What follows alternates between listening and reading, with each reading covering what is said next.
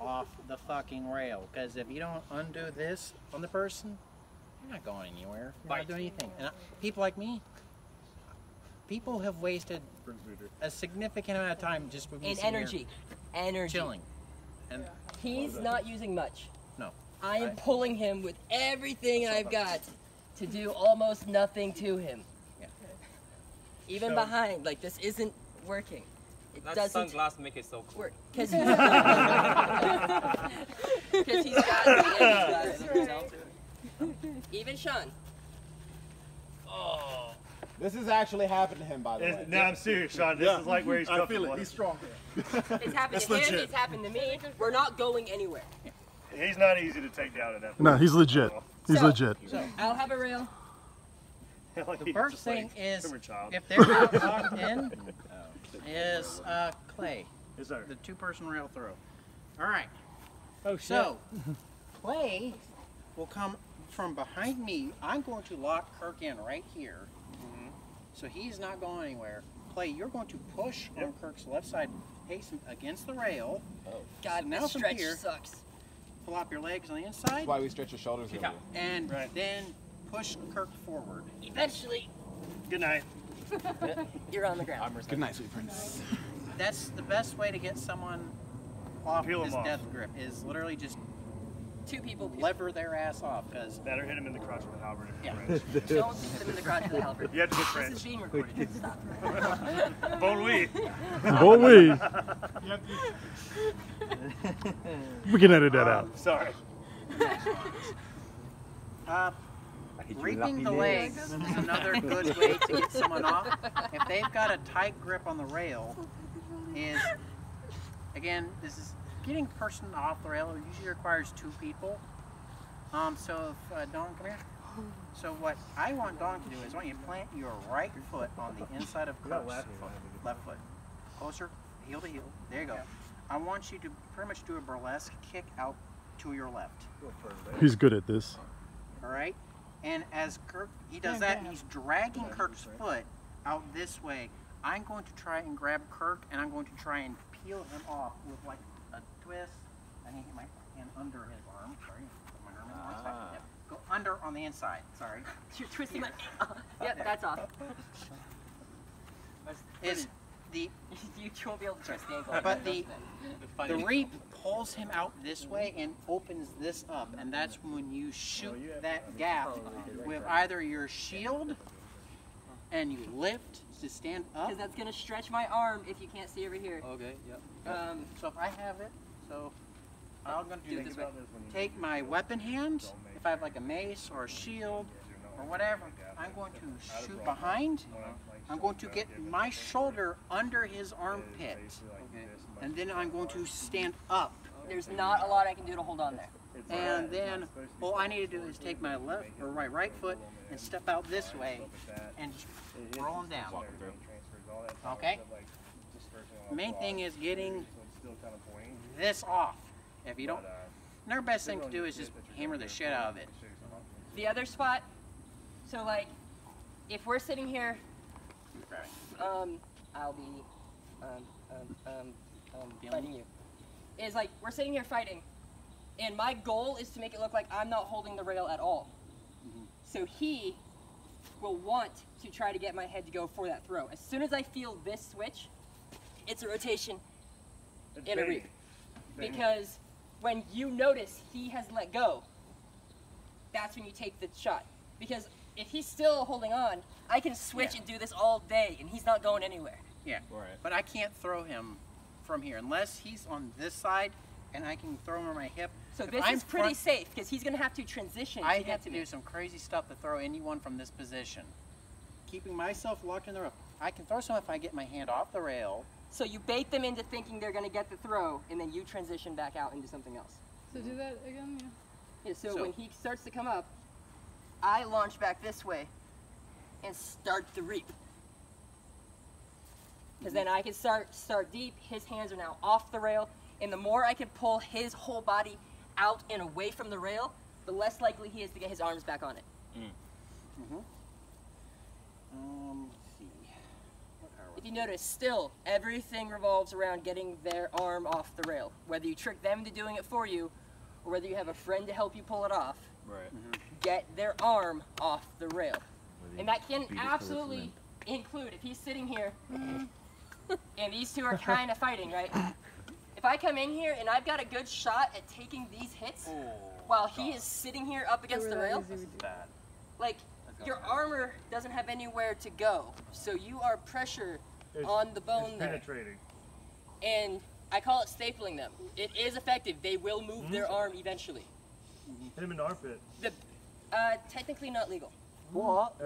Oh shit. No, it's actually not. Okay. It's in the BOTN Well, rules. Okay. Not legal. Well, so is pricking.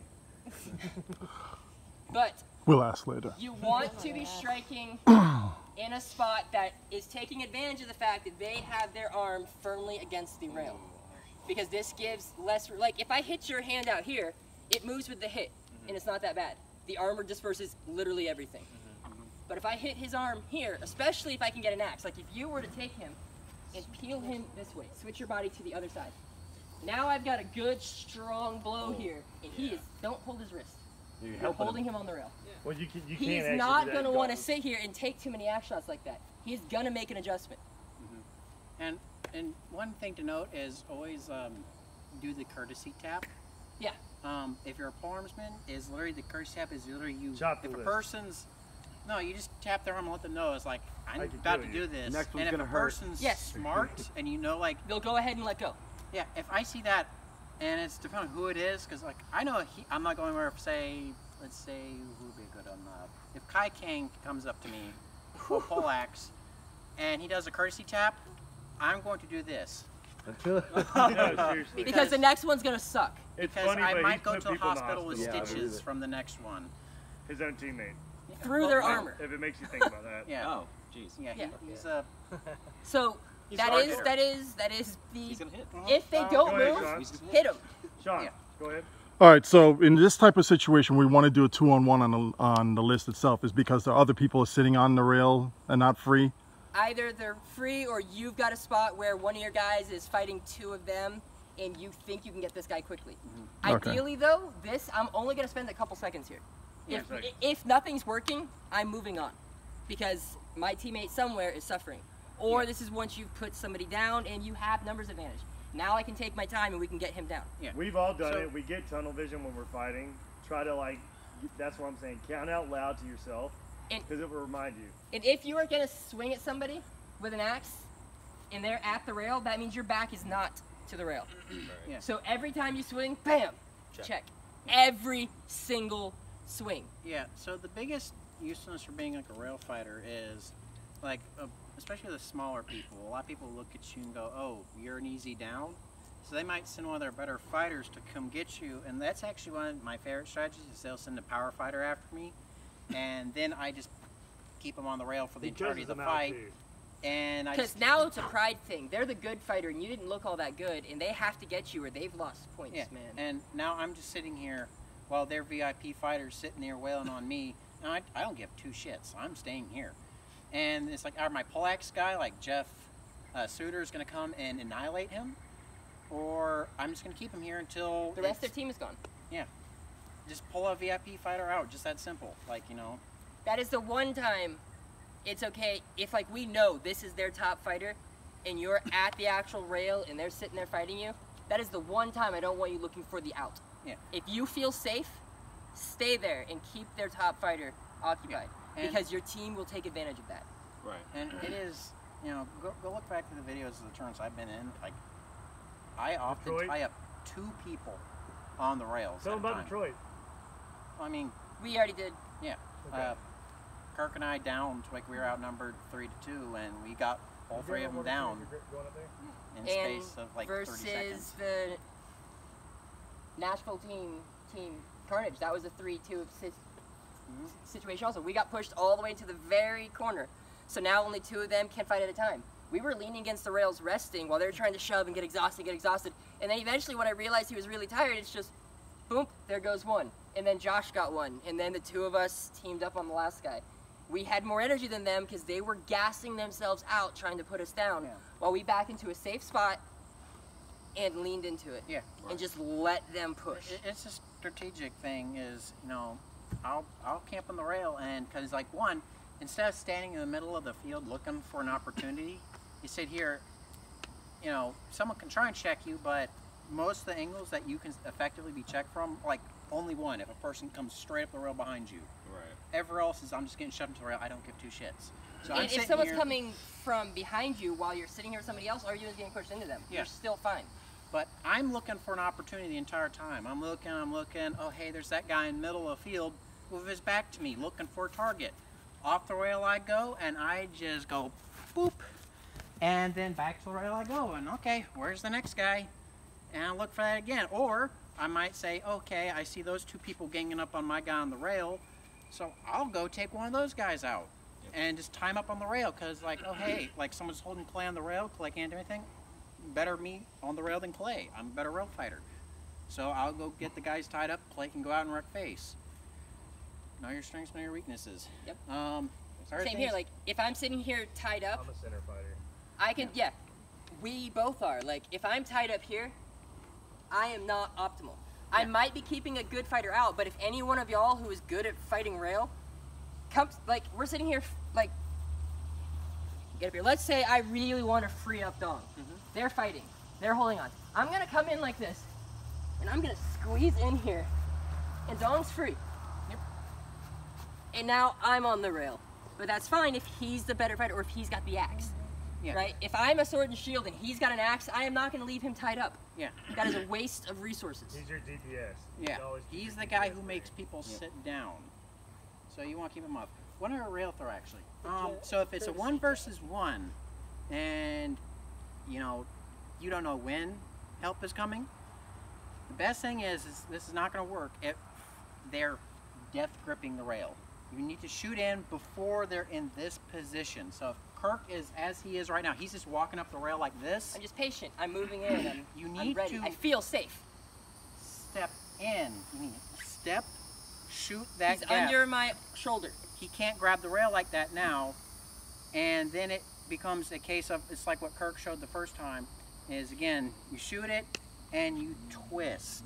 And you can grab the rail. That's perfectly legal. You must at this point, if you're, I mean, not must, but like, let's come in again, right? If I realize I can't hold the rail, I'm gonna hold him. So as he's trying to throw, right, if he's not using the rail, we both might come down. Yeah. He's got good teeth now. So you can So use when the left he as support. shoots in, and he grabs and throws. Yeah. And you see the Ukrainians do this a lot with people who are not paying attention. They get overly eager. The Ukrainians will sit here. Because you feel safe. I can grab the rail at any time, right? They'll come walking up, But and the Ukrainian's sitting here casually like this, literally just chilling out. And he's like, so I'm gonna come and I'm gonna take you. Oh, there it goes. just that fast. So, Clay, do you have any rail throws? One of the things I was going to teach for somebody who's either a Get taller over here. fighter, it's a modification of what Josh was showing, but it works for me too, is what you'll actually see from higher end guys too, is so we linked up right here. I shoot in, I'm grabbing here. If I can't reach, which happens sometimes, I'll try to start hooking this leg right here and just wrenching and actually lift it, like, so I'm good holding on to this right here. I'll hook the leg, lift the leg up, and then, again, this requires leg strength, but hooking it here and just lifting off the ground. Now, that's one of the ones that I use personally, just because I am taller.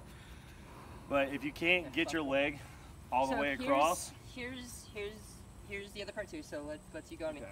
If you're now wanting to be safe and someone is starting to pull this on you, so he gets in, you know you're in trouble here, right?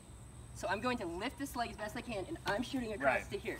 You want to cross, step over his rail, and if he comes too far, you can even turn this up around, because if he's letting go trying to get a hold, you're going to start reaping his leg one thing and you keep the guys throw do going around. is if I'm right here, so get where you were, all you got to do is sweep this leg out right here, because I'm stepping right here. He's already up. Yep. So it transitions a lot. Just be mindful of where your leg placement is, because like I said, right here, if you're trying to get it and you can't muscle him, use that leg, torque the body. This, and anybody who's fought in a melee knows, this is a shitty position to be in. Yeah. You're good, right? You're peacocking, I know. But like, having someone here, if I'm on a list field and I'm not doing anything, I'm gonna try to keep someone here. Why? This is why my helmet has the slits. Why do y'all think I want to be here?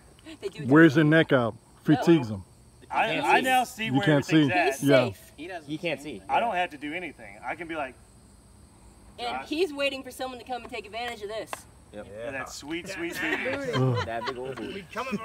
Somebody like you, that's how anytime you lock up with someone, you need to be having them in that position because honestly, what happens too is, so just get out the rail, I'm gonna show you like what can happen is when you have someone your size or stronger, you can start going and then hopping, and then hopping, and then he's out. Oh, that sucks. It sucks. It super sucks. They taught us peacocking that one time. I call it peacocking, but it's basically like when you get put in that position. So here, broad chest. Yeah, walk your hips in. Walk your hips in, because now he's actually at a better advantage than I am. What does it mean by walk your hips in? So he gets me here, right? I don't want my hips out here. I want to be in here. So I'm taking those steps and walking my chest into his. And now I'm usually on my toes. You can't sit in that. His hips are lower than mine. If I have gotten this tight, right, and I've lifted, I'm lifting him. Yeah. You can turn these into throws. Yeah, I mean, really just not even like good technique, but yeah. Think about where your feet are. Always think about placement. So if I get you down, walk it in, tight. There you go. Now Bring stand. your hips towards Up. his. There you go. Look at that. All right, guys, you want to get some practice in, figure it out, see what it feels like instead of just watching it? Yeah. All right, let's pair up.